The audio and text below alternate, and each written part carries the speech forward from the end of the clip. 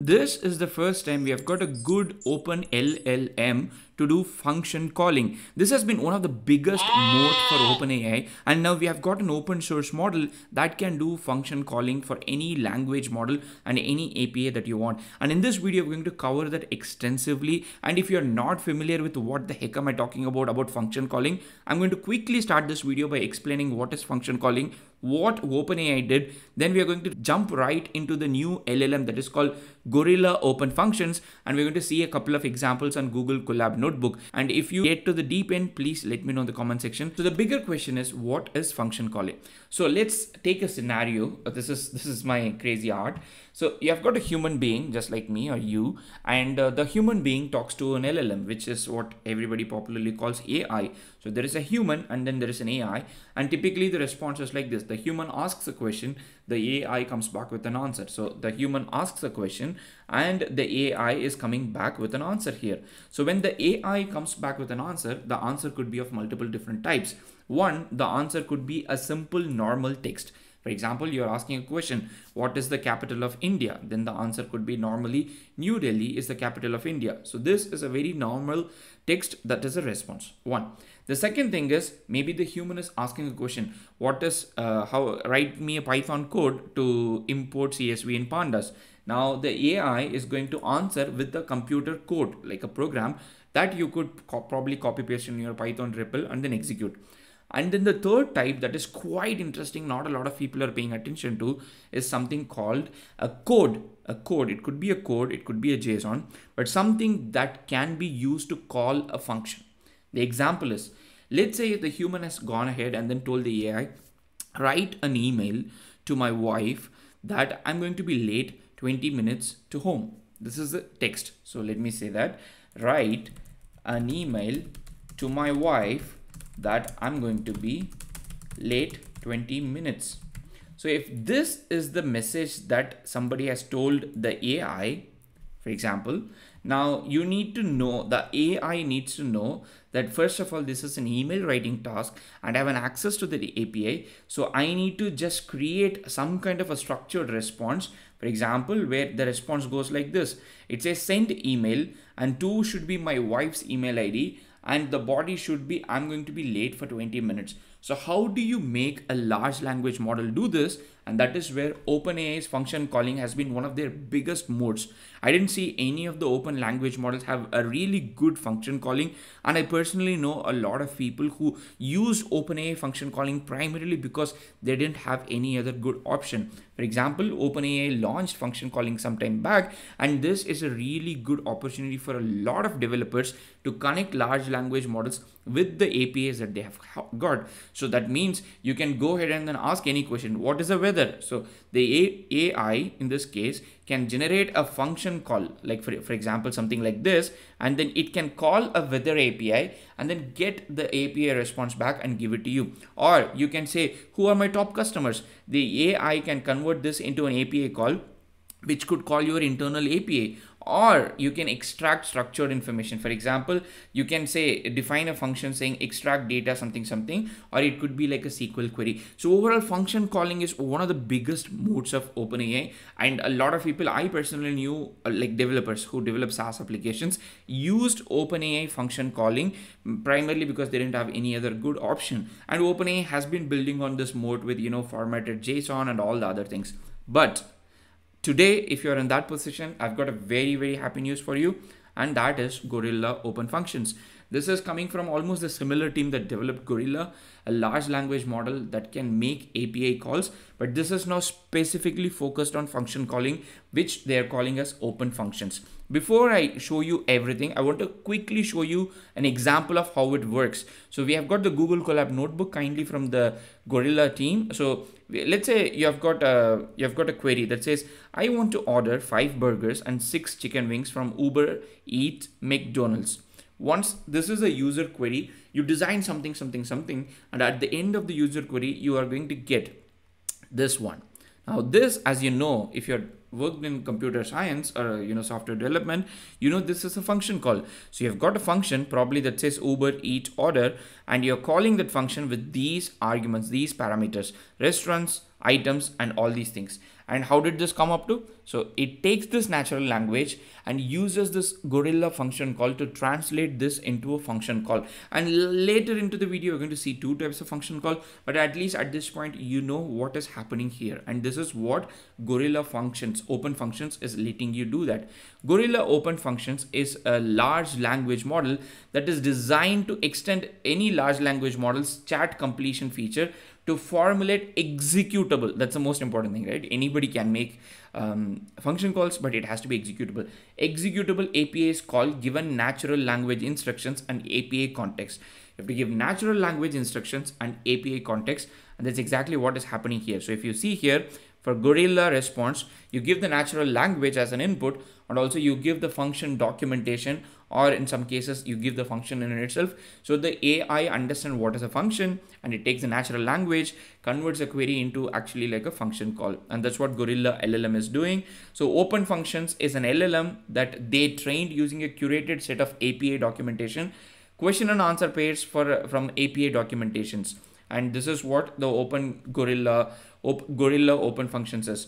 And Open Functions from Gorilla by default supports a lot of Python libraries, and it supports a lot of SDKs, but it is also easily extendable to any other documentation that we have got. One of the examples that we'll see shortly.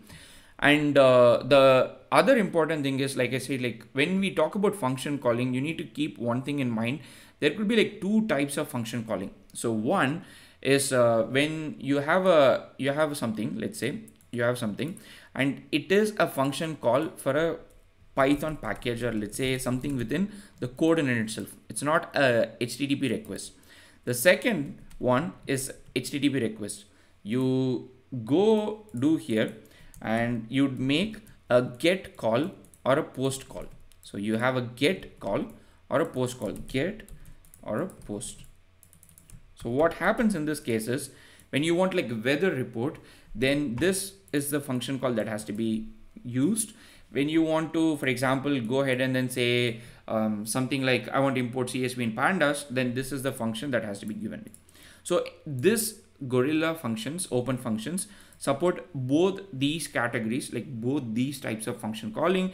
But typically when you talk about function calling, most people would mean this type, this particular type. They would not just necessarily mean this one. They would mostly mean this one whenever you talk about function calling in the open world. The good thing with open functions, Gorilla open functions, is it is also Apache 2.0 licensed model. That means you can do anything with the model that you want. It's completely open source, unlike some proprietary license that people have got. And I want to directly jump into the code, but before I do that, I'll quickly show you how good this is.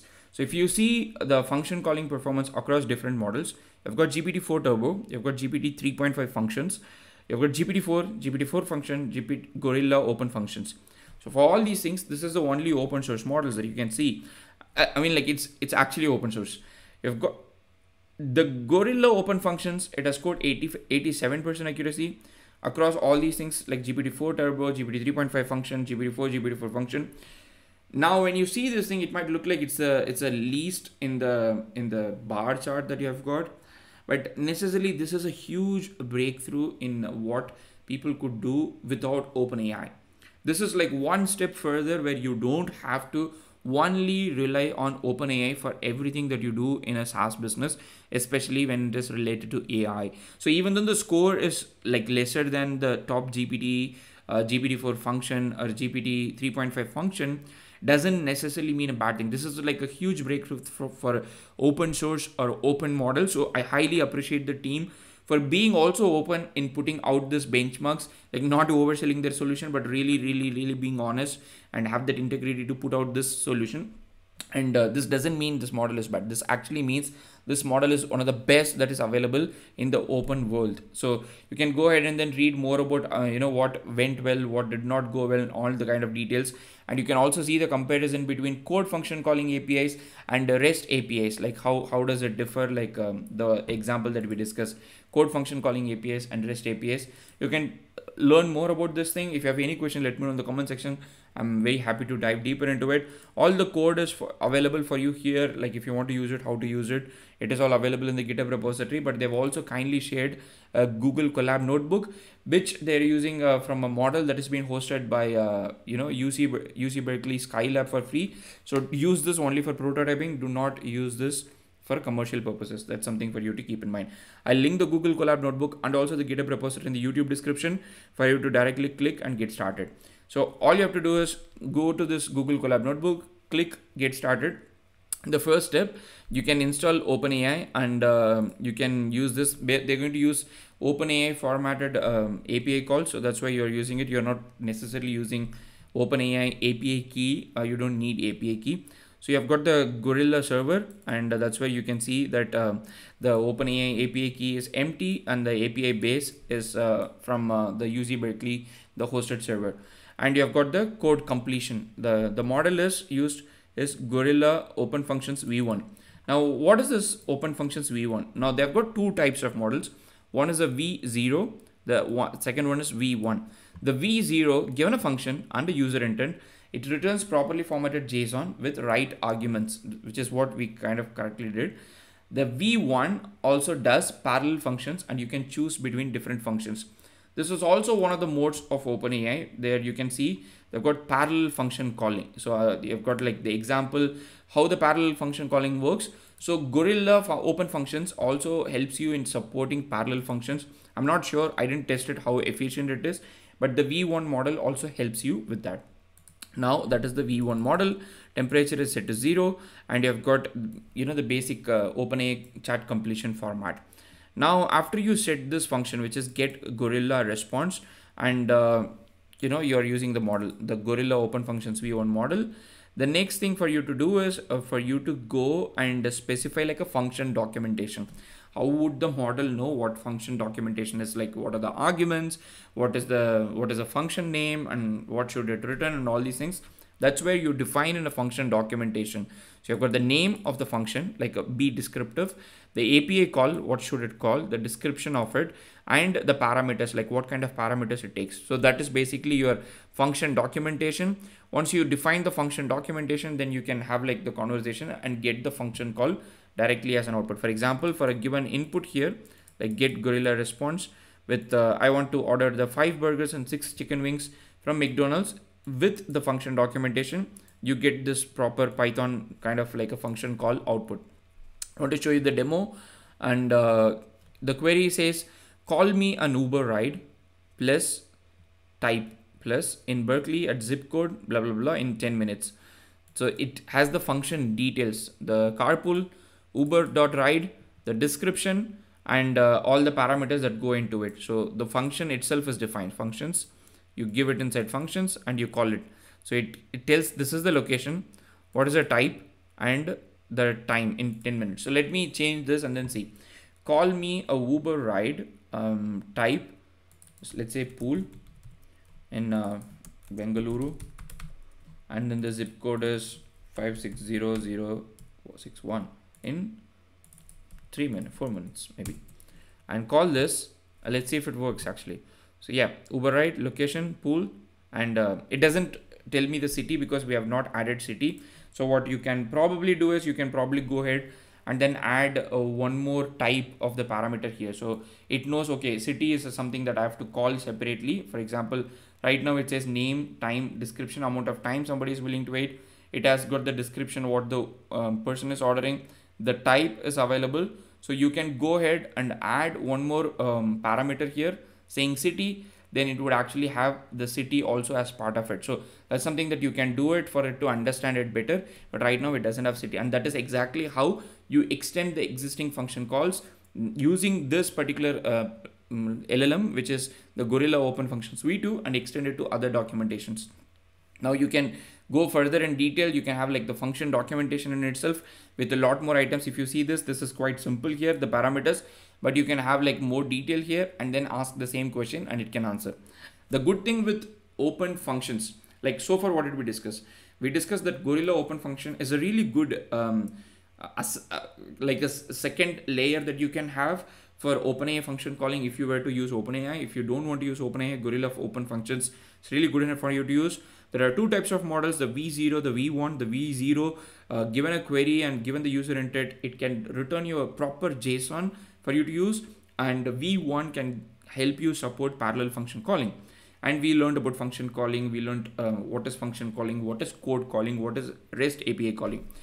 The other good thing with Gorilla OpenFunctions is, because this has been trained on existing documentations, existing APIs, whatever that is available, Gorilla OpenFunctions already have got knowledge, like extensive knowledge about AWS, Google Cloud, Rapid API. If you have like ever used Rapid API, it's like a marketplace for API, Azure and GitHub. So this can also help you. Like this can be helpful without you having to fine tune or extend the documentation itself.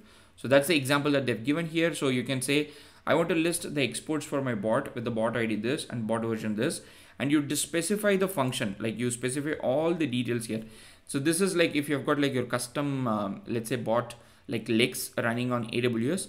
So now you can like literally use this, and it is going to give you the function call, and now you can call your AWS bot just using this OpenFunctions from Gorilla.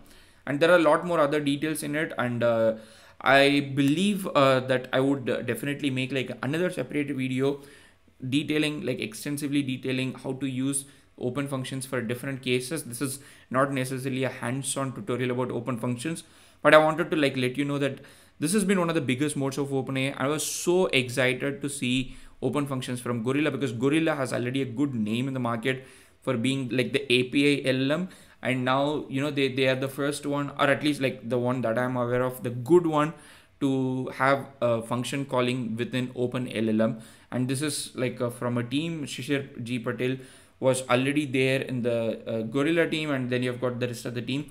I'm really glad that this exists with open license. Huge kudos and thanks to the team, the UC Berkeley team, for putting it out, putting it with clear documentation and everything else that they've done to accelerate the open community. And let me know, like, if you do function calling, if you're not familiar with function calling, this is a very big deal. You should definitely start using it, because this can transform how you build AI application. It's hugely collaborative. You can like connect to any ecosystem that you want. And let me know in the comment section, what do you feel about this OpenFunctions? That could probably, I'm not sure like how much it could impact OpenAI, but definitely for a lot of people who are out there building out AI SaaS, you should definitely try out Gorilla OpenFunctions. See you in another video. Happy prompting.